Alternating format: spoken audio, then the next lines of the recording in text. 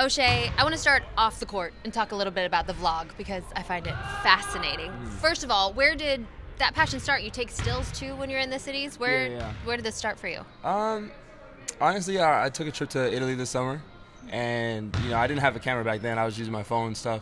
And I just felt like we do so much interesting stuff, like traveling and being around the team. I vlogged a little bit back when we had the bubble, like years ago in Orlando. Right. That's when I first started and learned how to edit and whatnot. I learned a little bit about cameras, but I stopped for a long time. And then I just kind of wanted to pick it up again, thinking about all the stuff that we were going to do and accomplish this season. How do you decide when to film and what to film?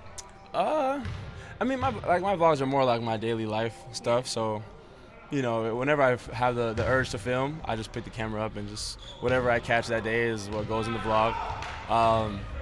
So yeah, I never really plan much. When we go on trips, that's kind of when it's most interesting because fans want to see like how traveling is and like what we do in different cities, and those are the ones I enjoy because I get to see different parts of the city that we go to.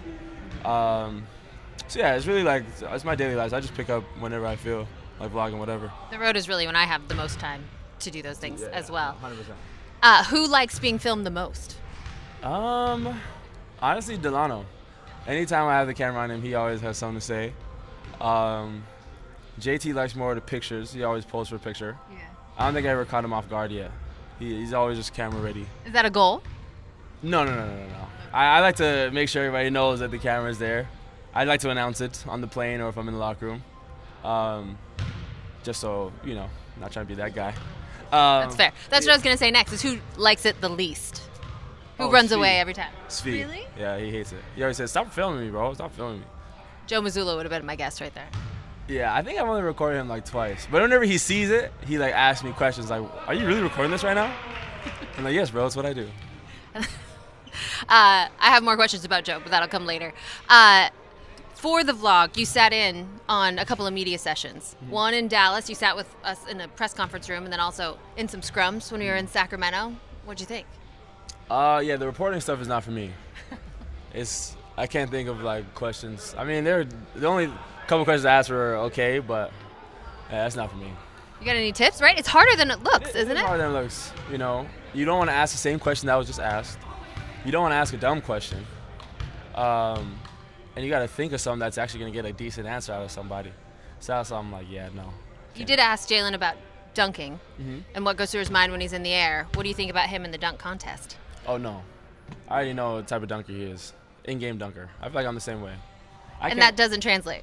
No, it doesn't translate at all. It's like three-point contest. You know what I'm saying? Like last year, who was it? Julius Randle's a three-point contest. Business being there. Not saying he's not a good shooter, but like it's different when you're in game and when you're supposed to just sit there and shoot. Yes. And like dunkers like that, like JB's an in-game dunker, like adrenaline, the crowd, something gets him going. If he sees a defender down there, he's gonna jump a little higher, But to like have 30 seconds or 3 tries to. And to come in cold too. You come in with minimal stretching and then try to hop over cars. That doesn't seem like the best idea. No, that's what I'm saying. Like there's dunkers and then there's in-game dunkers. It's a little different. Fair enough. Back to Joe. He told us recently that he tries to talk to every guy every day for a couple of minutes. What are those conversations like? Me and him, I feel like we like to joke around a lot. I like to joke around a lot. He's not he's serious at times, but Joe, he's not really serious all the time. He comes off pretty serious to us. Yeah. Yeah. Well, but I don't know. Most of the stuff that we talk about is always like kind of, if it's basketball wise, it's how can I do something better? I'll ask that question, like, how can I do something better? Where can I fit in more? Like, what do you see? But other than that, we just talk about random stuff. I feel like that's helped me a lot. Feel more confident to go up to him if I feel anything, and him as well to come to me if he sees anything. Just building that relationship, I think it's a good thing that he's doing. Trying to talk to everybody because it's hard in the flow of the season. You kind of want to focus on the next game and the guys that are playing or what we have in front of us. So him doing that, I think, really helps. Shifting to basketball, he did just mention he feels like you were one of the guys new this season who has really earned the trust of the coaches and your teammates. What's enabled that? For me, I think it's just really focusing on, like, throughout the game, focus on where I could fit in and not just hoping that I get a chance, because once I'm out there, like, it's easy to fall victim to, like, thinking, oh, I'm not getting the ball or I'm just running up and down. But I really try to like insert myself into the game because it's only going to benefit everybody else and me as well. Can't just if I'm not doing that, then we're playing like 4-on-5, 5-on-4. If I'm just a body out there, and I think me being real like attentive and asking questions has really like you said gained that trust. And yeah, I mean it's cool to hear that he feels that way, and I feel like he knows now. Anytime he throws me out there, I'm ready to play the right way and help the team win. He also pointed out, though, your learning curve is pretty steep there because you play with all different groups anytime you're out there, and you never know who you're going to be out there with. How challenging is that? It's tough, and that's one of the things we talk about, and he understands. Joe's been around basketball for a very long time, so he understands that side of it. It's never easy for someone to go in there with guys you haven't played with. But that's why we have practice like today, and the other practice we had a couple of days ago where, he makes lineups like that where in game he knows that we had a practice to go over it, and that stuff also helps, But yeah, it's tough. But at the end of the day, it's basketball, and just got to go out there and play.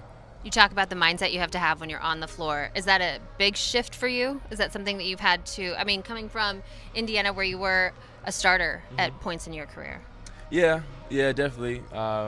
Changing your whole role, kind of not the way that I play, but just the role in general. Yeah, it's tough.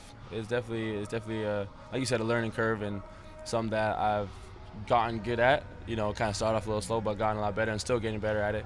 But like I said before, it's basketball, and this is what I do. It's what I love to do, and yeah, it's just gonna keep getting better, I feel.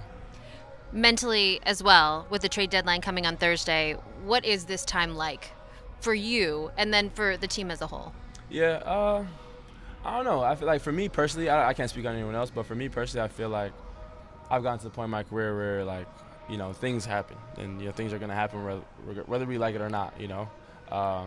I've seen, I've went undrafted, been cut, played in the G League. I've done all that. So right now, for me, it's just like, all right, stay ready, stay healthy, and play when I get a chance.